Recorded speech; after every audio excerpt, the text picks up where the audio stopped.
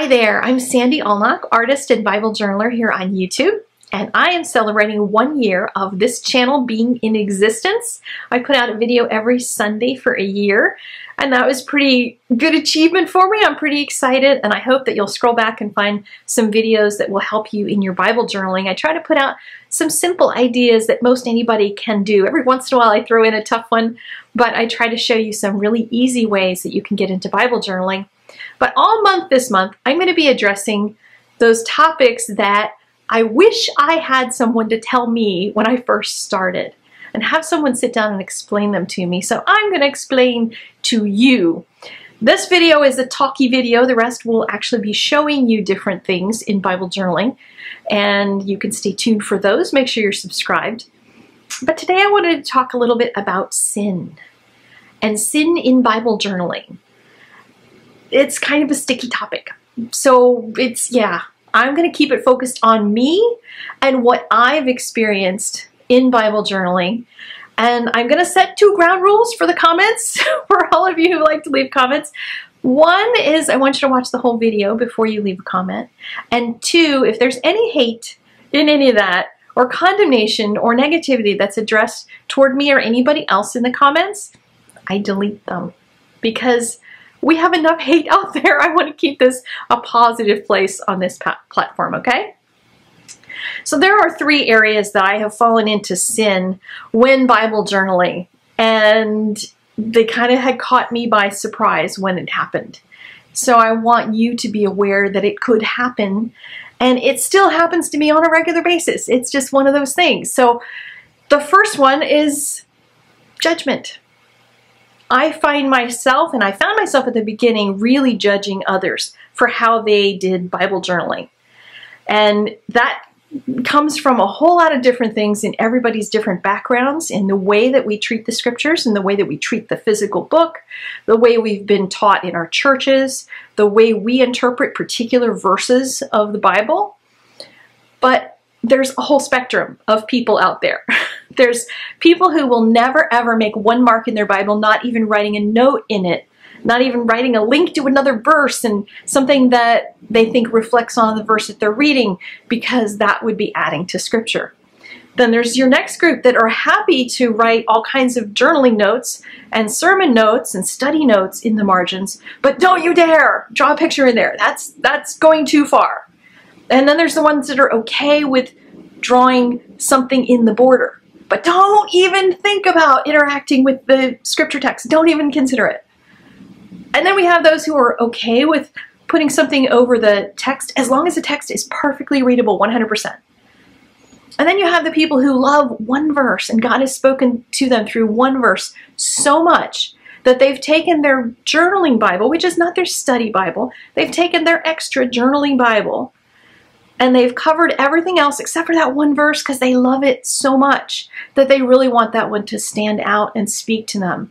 And they're honoring that verse because that's what God really showed them. And there are people along all ends of the spectrum that think all the other types of people are wrong. I was one of them at one time. I stood in judgment of people about how they actually did Bible journaling. I've learned since then that they all have a heart for Jesus. And that's what matters. The heart behind Bible journaling is what really counts. And Bible journaling is not a salvation issue. So I'm not going to fight people on something that's not a salvation issue. I'm going to encourage people to continue to get into the Word. If Bible journaling is how they do it, that's awesome, because I love Bible journaling. The other way that I actually get into condemnation as well is seeing different people's visual approaches to the scriptures. And I still, to this day, even though I've gotten over the other thing, I still find myself sometimes looking at somebody's page and judging, well, gee whiz, they put that image on there and those words, and that doesn't have anything with this to do with the scriptures. They just wanted to draw that thing in their Bible, and I find myself getting on my own little high horse. I don't know what that person had a conversation with God about. I don't know where that connection is. And I've done some pages myself that have a little maybe far connection to what the scripture actually said. So yeah, I need to have grace for other people. The second sin that I fall into, and this one was a huge one for a long time for me, is allowing competition to seep in, allowing the world to seep into my Bible journaling. And when I first had started, I was so desperate for information. I followed everybody. I looked at what they were doing. I was trying to do stuff as good as them, and I wanted to be liked. I wanted to have the hearts and the favorites and the repins, and I was all excited about that, and I wanted to be all that in a bag of chips. And I compared myself to other people. I compared my work to theirs. Was I as good as them, or was I not as good as them? Or did I think I was better than them? Yeah, you can see where all this could lead. Bible journaling can become sinful because it makes us compare ourselves to others positively or negatively. And it takes us completely away from Jesus. It's away from our reason for doing this. And we can't do that. We need to stay focused on why we are doing the Bible journaling. And how God handled that in me was to make me take some time off from looking at social media. I couldn't look at YouTube videos. I had to unfollow all of the people on Instagram and Pinterest and stop looking and just spend time with the Lord and spend time doing my Bible journaling just with Him. That was 1.5 years worth of time, and it ended a while back. But I had to take 1.5 years sabbatical from all of that. It was hard. I didn't want to do that. But God needed me to get my heart right with Him. And in that time, one of the things that I had come up with for my own process was keeping it simple. Because I had also gotten into that worldly thing of buying all the stuff, all the stamps, all the inks, all the everything, all the supplies, all the stickers, everything in the world. And what He showed me during that fasting time, that sabbatical away from looking at everyone else's work, is that with some simple watercolors and pencils, I could do something that's very me. It's something that I can do with the Lord without all that stuff getting in the way, without going broke just to do Bible journaling. The third way I have fallen into sin in Bible journaling is a little hard to admit, but I'm going to put it out there because I'm being transparent, and maybe putting this out there will mean I will remember the pain of this moment and never do it again, which is using my Bible journaling to prove how Christian I am. I don't know if that's happened to any of you, that when you post something and you want everybody to see you're an uber Christian because you do this thing with the Lord.